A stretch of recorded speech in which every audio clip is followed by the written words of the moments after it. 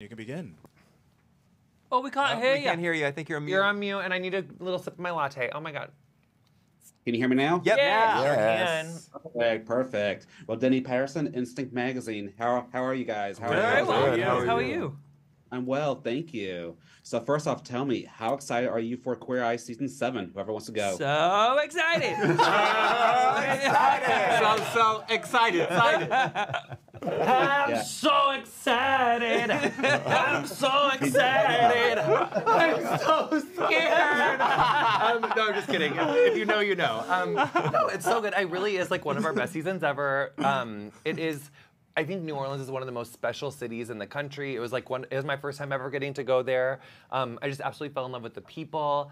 And our heroes, I feel like, were especially fearless in sharing their stories this season. And I think we've all just had what is it? Like that, just like that.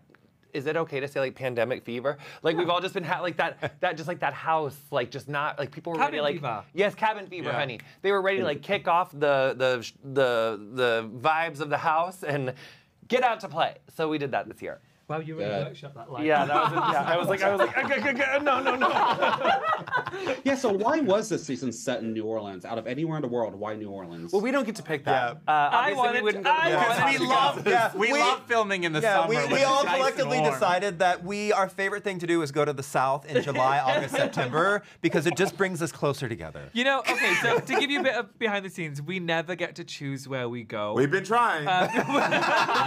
Lord knows. We would have been like full aligned for New Orleans, like in like give me like a December, January, February New Orleans, like break me off with those temperatures. However, but sometimes we it learned a lot. is lovely to be surprised with where we're going to go because we have discovered incredible cities that typically I haven't been to and I didn't think, oh, that was on my bucket list. But experiencing New Orleans has been incredible. The people that we helped were amazing. The food was incredible. The architecture is amazing. Like there were so many positive points. So sometimes we're thrust upon a city and it works out for the best. I think, like, not even being hyperbolic, and I know you're like, can I get on to another question? But I really do think for me, like, I am a better person for living there. Like, I learned a lot. It really was like a time of a lot of growth for me personally, and I'm so glad that we got to do that. Good. And how would you say Queer Eye, as well as your friendship with each other, has evolved since season 1? Well, we still share a trailer. That's like a nice symbol for... You know what? I think our friendships have evolved in a lot of positive ways. You know, I think when you put 5 strangers in a single trailer, 7 days a week, 24/7, all the time, you learn a lot about each other quick. And I think the beautiful thing about us is that we've learned... boundaries. We all know what we look like in underwear. For Think better for or yourself for about worse. those boundaries.